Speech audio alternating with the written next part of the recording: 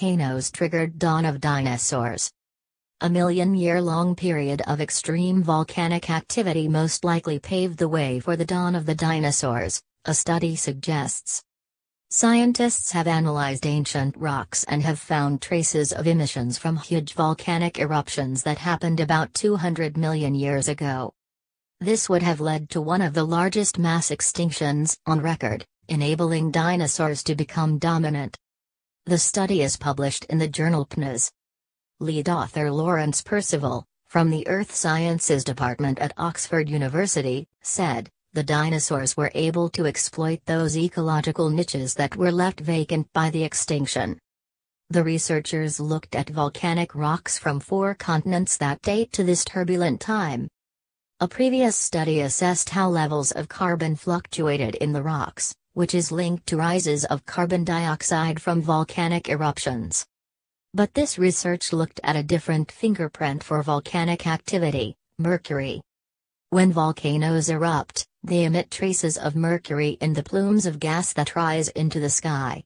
This then spreads throughout the atmosphere before being deposited in sediments on the ground, where it remains for millions of years. If you can see a big spike in mercury in those sediments, you can infer there is volcanism happening at that exact time, explained Mr. Percival. And that's what we see at the time of this extinction. The researchers found evidence for huge pulses of volcanic activity that would have continued for about a million years. Professor Tamsin Mather from Oxford University said, "You get these fissures, these cracks opening up in the Earth's crust, and probably some fire fountains, and also lava flows opening up. You probably had different areas active at different times during the million years. And you likely get eruptive periods going on for a decade or so with enormous volumes of magma coming to the surface and gases as well. Anything living in the immediate vicinity of the eruptions would have fared badly. But creatures living far away would also have been in trouble. The repeated eruptions would have had a devastating impact on the wider environment, blocking out the sun and leading to rising levels of carbon dioxide. This would have triggered a major mass extinction. Animals including vast crocodile-like creatures and reptilian-looking mammals and early amphibians were wiped out. However, early dinosaurs from that period clung on, although researchers are not sure how they survived the hellish conditions.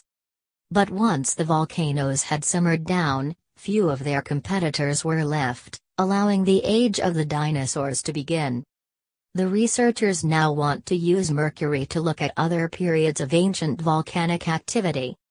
Professor Mather said, "I think what's really exciting is that we are talking about an episode of volcanism that happened 200 million years ago, and these mercury records in the sediments are allowing us to say new things about volcanism that happened that far back in deep Earth time.